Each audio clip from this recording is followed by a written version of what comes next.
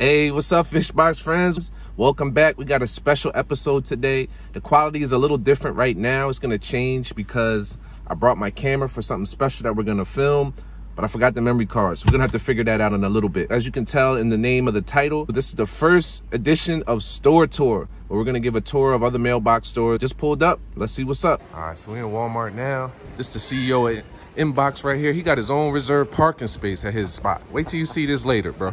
You want to divide and conquer, bro? Yeah. Let's divide and conquer, man. All right. Oh, here we go. Here we go. Oh, they keep them in here. What size were you looking to get? I guess a 128. 128? Yeah. Okay, the best deal right now is this 19 for 128. And they were like built into the... All right. Good to go. We back in biz, bro.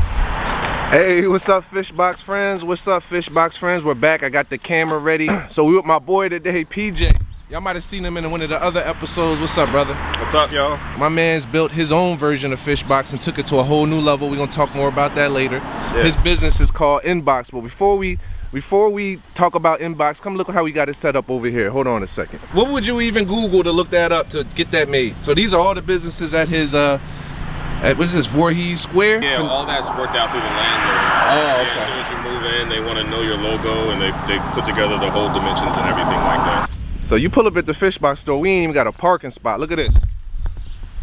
He got his own reserved parking spot, bro. This goes right here. We're gonna have a reserve one day with a Fishbox logo on it. It's gonna have an electric charger right there. We're gonna have an electric vehicle in there. But until then, we just gonna live vicariously through you, brother. A lot of y'all ask me like, what type of location would be good? This is what his location looked like. There's a bunch of businesses here. Before we do that, look at this guy. This is his vehicle right here. Yeah. Look at this guy. Got a whole Tesla with the custom plates on. Look at this guy. Yeah. Look at it. Woo! All right, let's check out the office. All right. All this parking is for the customers too, right? Yes. Anything that's not reserved for Nbox is for the customers. Yes. And so we walk over here a little bit. I'm gonna speed it up like they do on MTV Cribs.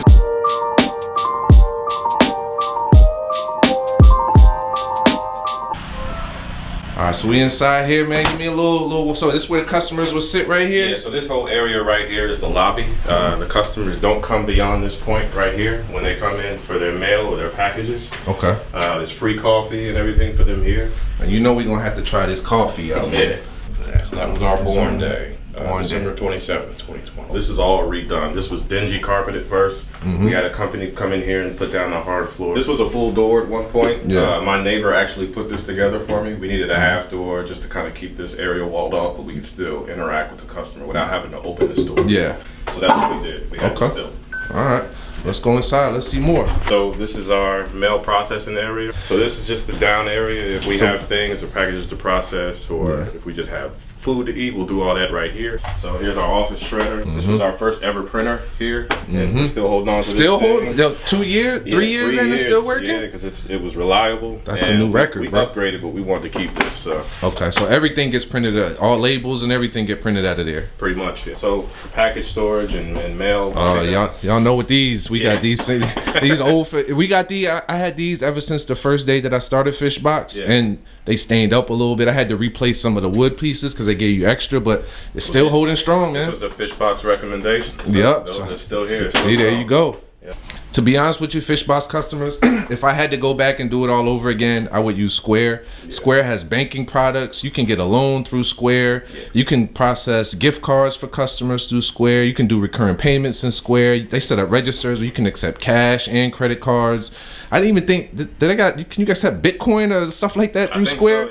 So, yes, I would say Square is the best solution. You can do your taxes right through there at the end of the year. It's just everything kind of all baked into one. Yeah. What's that? So this is our card. This is the Nbox card. And it's a not so normal card. We don't actually put any information on it. We have you scan a QR code and it'll lead you right to our website. Pause that, screenshot that. Go check it out when you guys get some free time. All over here. Oh yeah, it's one of my. I'll show y'all this mural real quick. This is one of my favorite things right here. Tell us about this right here. So shout out to David Okendo. He has a art business. He actually created his own calligraphy, and what this says in his own words is, "You did not come this far just to come this far." And he was nice enough to come here. We told him what we wanted, and he put this all together in a few hours. So we're very thankful to him, and it's something for us to see every day, just to remind ourselves why we're here and that we can keep going. So this is a modular dolly. You can use it traditionally like you would any other dolly here, but this one's, when I say it's modular, you could use it in a couple different ways. So first of all, this is the main way. Forward. Oh yeah. Pull this out. Oh yeah. And use it this way. Oh yeah. So that way you got large boxes. Start stacking them up. You're gonna need one of these. Where you get it from, bro? I got this from Amazon. All right, so we got some more boxes and stuff over here. This is where we store everyone's virtual mail. So tell us about what virtual mail is and how it's helped your business. So virtual mail is just your physical mail in a digital form.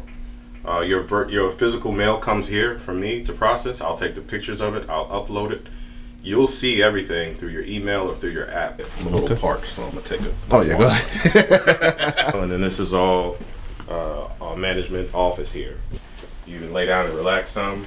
So this is the upgraded printer, the one that replaced our old printer, and this one is capable of scanning multiple documents at once, front and back, and it's a really good solution for what we're doing. Yeah. You got a little workout area over here, so you can do your Pilates. No, the boys sit. That's where they sit and play their games. Okay, so you can set it. They can play the PlayStation here and everything at work, or you can play at work. Don't act like you don't be playing at work. A little bit. What we got here? We got a little artwork from the kiddos. Yeah, just to keep it grounded and remember, you know, why we're doing this. So here's another printer here. So when we have forwards. All right, I'm gonna do some B-roll. Okay. Just to get like a little bit, and then we'll talk about this software, bro.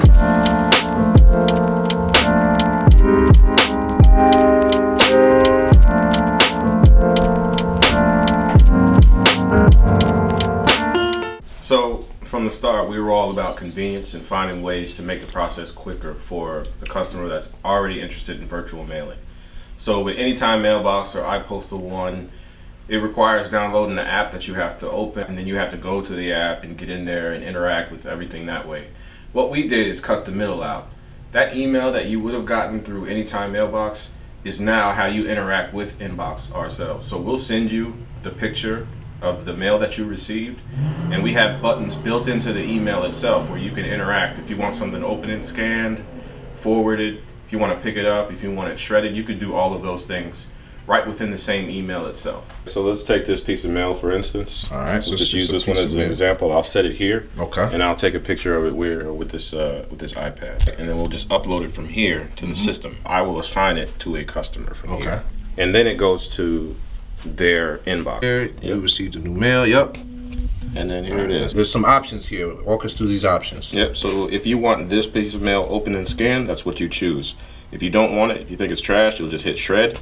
If you want it forwarded to your location, you'll just hit forward. Or if it's not yours and we send it to you by mistake, you could just hit not mine, and we'll take care of it from there. If you don't want to use it on your phone, you could use it on the desktop too, and this is what it looks like. So you have a history of each piece of mail that you've received with us. Now, what type of people would be great candidates for your service? Somebody who's maybe in the military, somebody who's studying abroad? Like, what type of people would you say would be the... So there's a few that we target as an audience. So there's small businesses or LLCs. We go to them first because a lot of them are doing business from home. And a lot of people don't know this, but you shouldn't use your home address when you register your LLC because it makes your private address public.